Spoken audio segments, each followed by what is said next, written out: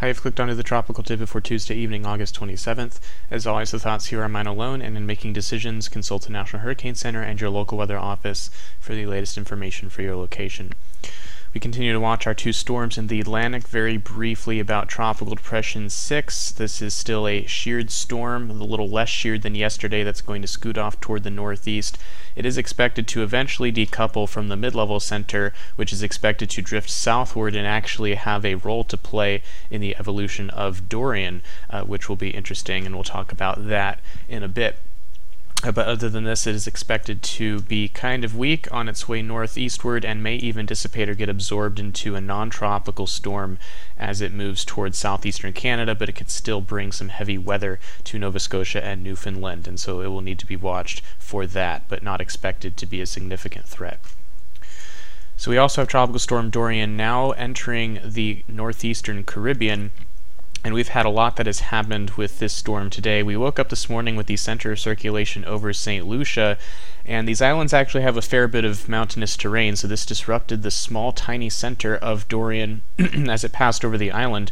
But what ended up happening is the mid-level center, which has been tracking a little farther north all day, saw the surface center dissipate west of St. Lucia and then reform farther north and sort of took a jump in here and is now moving northwestward to the west-southwest of Guadeloupe, and the low-level center is somewhere in here. If we take a look at the recon plane that just entered, we have a couple planes flying this evening.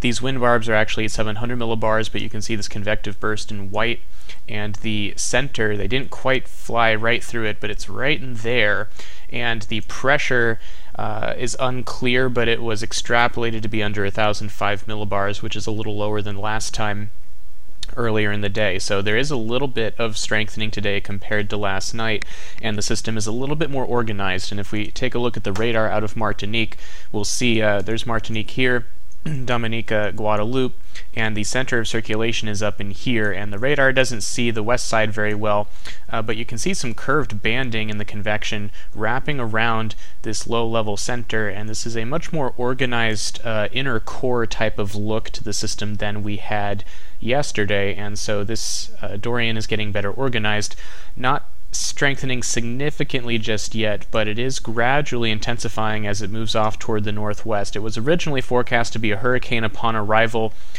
in the Puerto Rico area. It's probably not going to get there given the dry air ingestion that is still occurring. You can see the southern half of the storm, if the center is in here, doesn't have a lot of thunderstorm activity associated with it, as we're now having dry air start to wrap around even onto the eastern side now from the west side. So this is still a struggle for Dorian, fortunately for Puerto Rico, as this will limit the storm's wind potential, but a lot of heavy rainfall will be coming to this whole area, and that will be the primary concern, is the potential for flash flooding in the mountainous terrain of the island here. Another important note today regarding the jump northward is this changes the short-term track actually quite a bit. The original track, having this come west of St. Lucia and then northwestward, had this coming perhaps all the way into the Dominican Republic and passing west of Puerto Rico. As it stands, the storm is now much farther north than both the models and the official forecast had it at this time. Now, the biggest impact of this is that we're now pretty sure Dorian's going to survive beyond the Caribbean, because passing near Puerto Rico, while the island is mountainous and would disrupt the small circulation that Dorian has if it passes directly over the island, it is nothing like Hispaniola, which would provide even more disruption than Puerto Rico would, and Dorian avoiding Hispaniola would virtually guarantee that some sort of storm ends up on the other side and in the southwestern Atlantic, where it would likely encounter a more favorable environment than Dorian is encountering now. Now, there is some subtlety regarding just how favorable that environment is and when it begins improving. If we take a look at the water vapor imagery right now, Dorian is still off your screen just a little bit here, but there's Puerto Rico and Hispaniola. The storm's going to be coming up past Puerto Rico during the next day or so, and a couple of features waiting for it are this upper low that we've talked about starting to drift toward the west here, and we see the other upper low to the northeast of that and the break in between that we've talked about. So these two are splitting away from each other, this one moving to the west, and Dorian's going to be coming up while this upper low is moving to its west. And at the same time that this is occurring, we also have Tropical Depression 6, which, funny enough, the mid-level low associated with this depression is going to decouple. So while the depression itself heads northeast, the mid-level low associated with it heads southward, sort of merges with this upper low as it moves into the same position over the southern Bahamas, and the two will form a conglomerate upper level low over the Bahamas in a couple of days. Meanwhile, Dorian will be coming up to the east of that upper low. This dance between the two features is going to be quite important because as this upper low backs westward, it may impart some southwesterly flow over Dorian, generating some moderate vertical shear values higher than what Dorian is facing now, which is very little shear at the moment. So the shear will go up, and the question really is for how long will that be the case, because this low will eventually get so far west and Dorian will start coming up, and once the upper low is positioned to its west, it will start pinwheeling around the low, and at that point the flow around the upper low will be aligned with the storm's motion out of the southeast, and that will lower the shear inevitably at some point, which will probably leave Dorian in a very favorable environment because sea surface temperatures in here are very warm, and this whole area of the Atlantic is much more moist than the eastern Caribbean, which has been quite dry, and Dorian has been struggling due to that dry air. That is not the case up here. So with moisture and low shear, Dorian will eventually find itself turning westward in an area that will likely allow it, or in an environment that would likely allow it to strengthen. The question is, when does that occur? It could happen a little later if this upper low is very close to Dorian while it starts making that turn, but if this upper low is a little bit faster or Dorian is a little slower, there will be a little more separation between the two, and perhaps the shear lowers sooner. Either way, this upper low is pretty weak, all things considered. It is not a very strong feature, so it is likely that Dorian will not get overwhelmed by this shear regardless of what happens, and the storm is likely to be intensifying in general during this leg of its journey.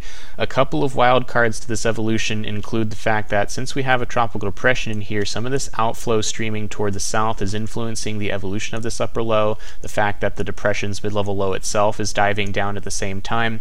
It's a little complicated, so models may struggle a little bit with this evolution for the next little while, and so there are some varying solutions. Some models have had the storm remaining weak, and some have gotten stronger today. I would say the majority opinion now is that Dorian will be in a favorable environment at some point on its journey westward, and this will likely be a strengthening storm, unfortunately moving toward the U.S. At some point within the next 4 days or so, because again, as this upper low comes westward, it will pinwheel the storm around, and at the same time we're going to have upper level ridging building over the southwestern Atlantic. This is the European 500 millibar chart Thursday morning, so we have Dorian passing northwest of Puerto Rico, and we have our upper low that we talked about to the west. So again, Dorian is going to start getting pinwheeled around this low to the west, and we have a trough over the mid-Atlantic which is lifting out and getting replaced by this ridge right here, which is going to expand westward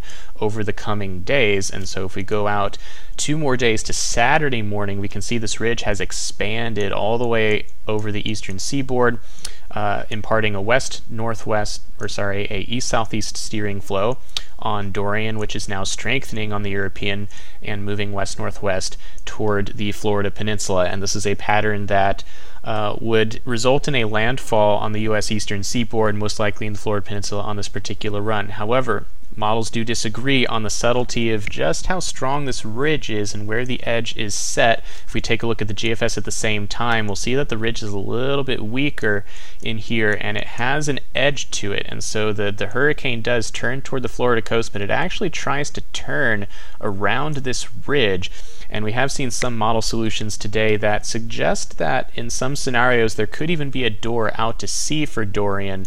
But for now, that seems of lower probability, given that most solutions do have this getting all the way to the coast. So unfortunately, we may be dealing with a landfall situation in several days.